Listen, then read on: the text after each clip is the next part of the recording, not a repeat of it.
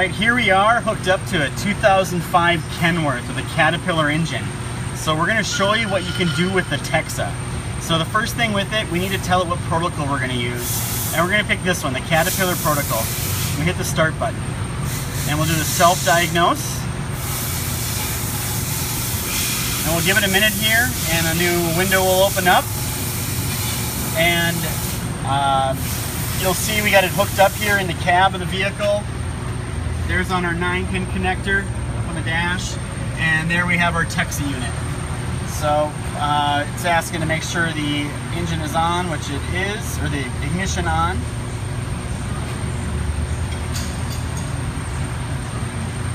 And we'll give it a go here and see what kind of information we can pull out of it. So now we're seeing where the ECM has been found. So it's just taking a second to gather all the data from the ECM. Obviously there's a lot of information going from the engine to the computer, so it takes it a minute or two to get everything it needs. So what we're going to show you in here is where you can view all the live data, along with some of the tests that you can do, which would include your injector tests. This is a pre-EGR engine, so there's no EGR tests that are in this one. So won't be much we can show you there, obviously. We'll show you some of the other tests that you can do, such as sending some bidirectional commands to the ECM. So just give it another minute or so here and we should be good to go. Now it's downloading all the parameters. Parameters are actually live values. So it's trying to figure out what sensors are on the ECM and what it can show you on the screen.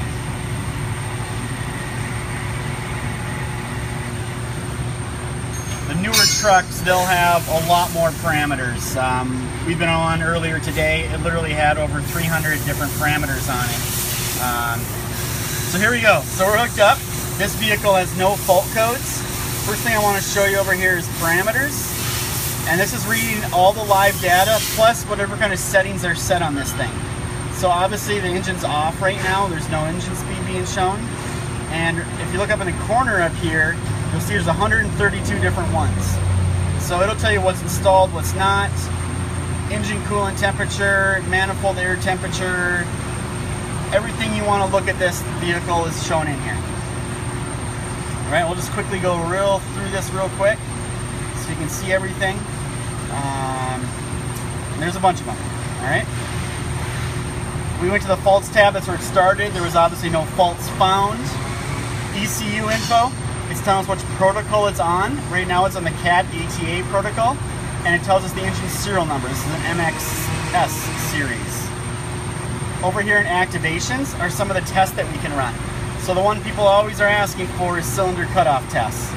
So right there, cylinder cutoff test. If I hit the start button, a window will pop up, and then we can cut out the different injectors. Obviously we're not going to start the engine here during the video to do it, but there it is. Cancel, go back. Delete errors would be to clear all your codes. Your injector solenoid tests, where your speed limiter is set, and special tests.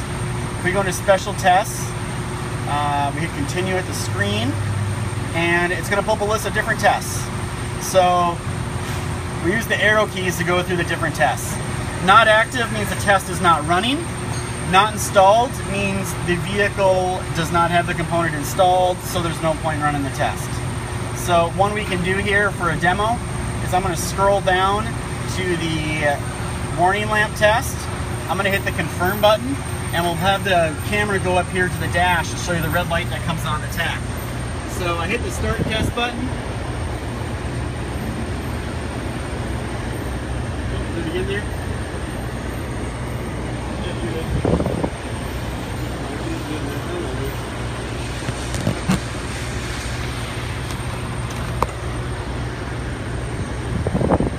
Right? So that's us turning the red light on and off on the dash. Alright, come on back one more time.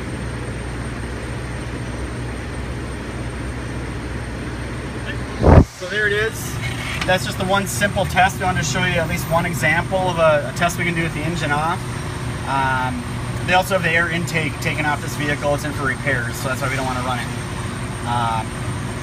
You can see there's a whole bunch of different tests in here that are available to you on this vehiple. All right, So, and that's it for the Caterpillar training on the TEXA.